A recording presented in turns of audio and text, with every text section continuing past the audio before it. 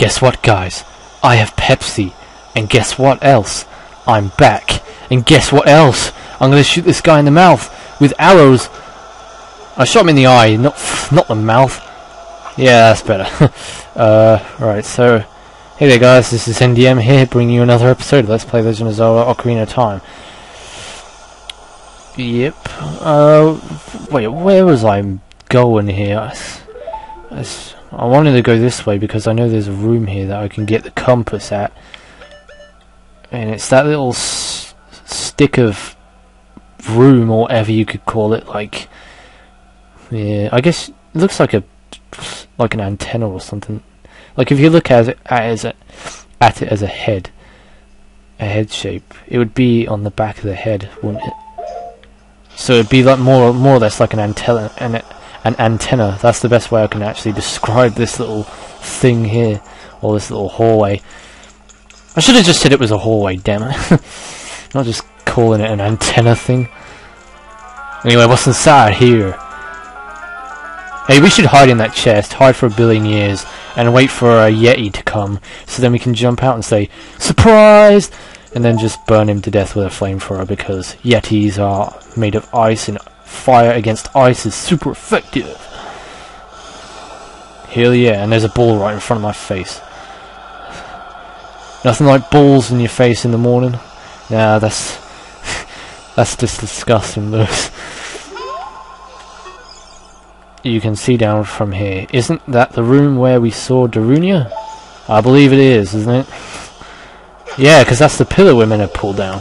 Dude, get out of my face, will you? Just go away. I thought I killed your friend. You should fear me. I am the ultimate predator against all bats, so...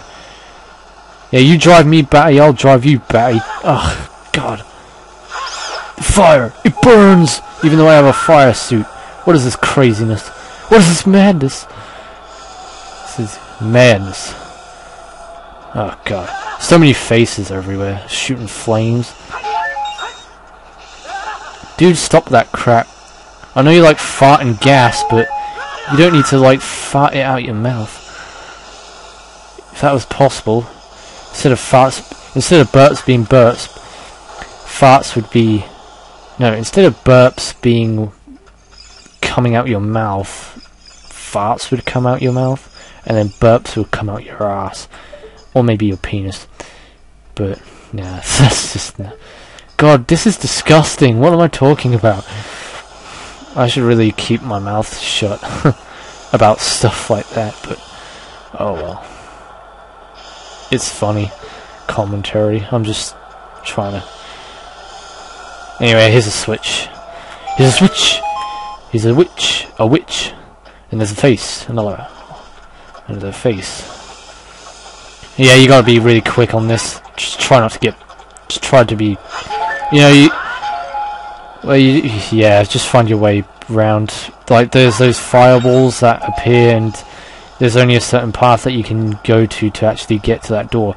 Now, what's this? Oh, this would be a great video to post on April Fools, because watch what happens. Oh man, pranked me. Door, you just pranked me. Ganondorf's getting all smart on us now. He's placing fake doors. Yeah, well what do we do here? We just use the Goron special crop to blow that crap out of my face.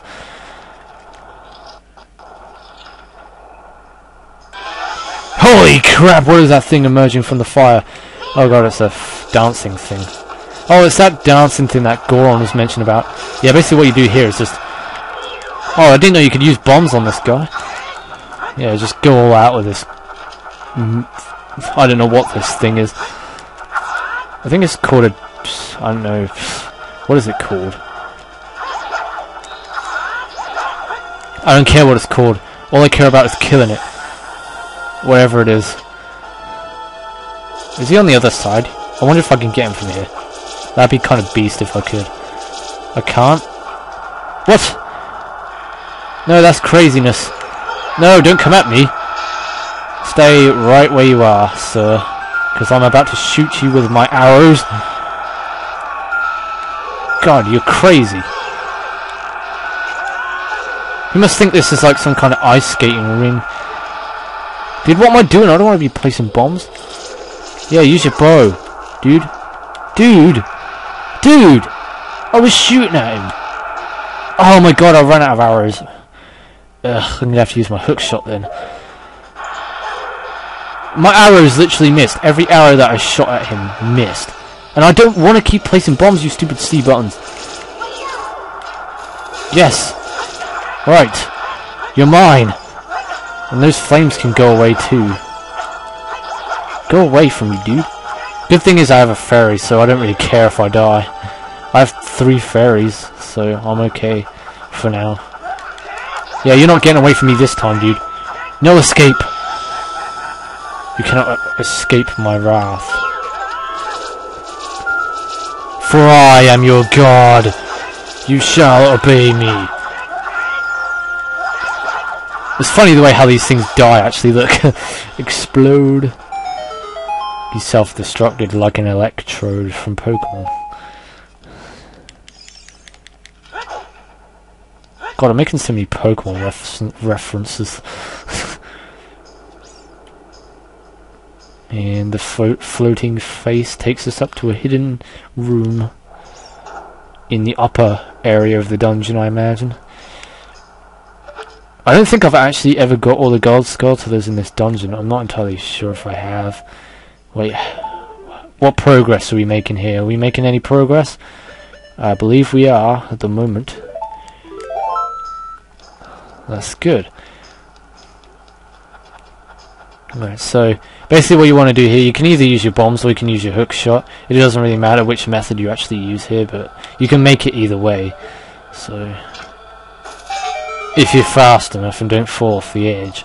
But I don't see any reason what... What? No way did that just happen to me. I just said... Yeah, majorly trolled. That wasn't even my fault. I didn't even do that on purpose.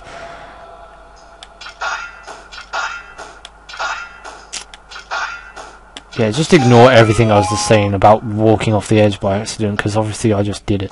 And I was about to do it again, just then. But luckily I turned my control stick to the other way. Anyway.